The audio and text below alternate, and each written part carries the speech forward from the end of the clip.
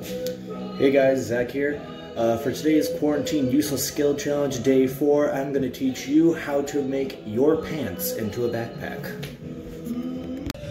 Okay, so for today's skill, you're just going to need a pair of pants and a belt.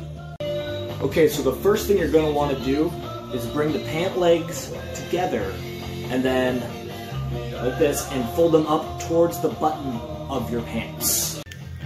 So you're looking for something like this.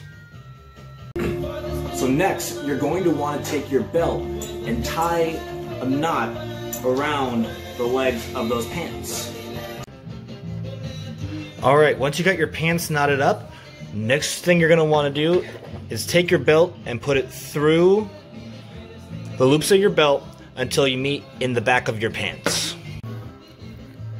Okay, so once you have your pants hooked up in the back, you're going to notice you're going to see a small pouch to form right here.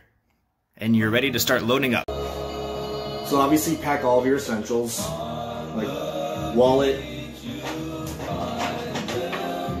keys, phone charger, hammer for self-protection. We're in some weird times, people. Toilet paper, naturally. And, of course, a backup pair of pants for you. So, now that you're all loaded up and ready to go, you just sling each pant leg over your arm like you would a backpack, and then you're ready to go.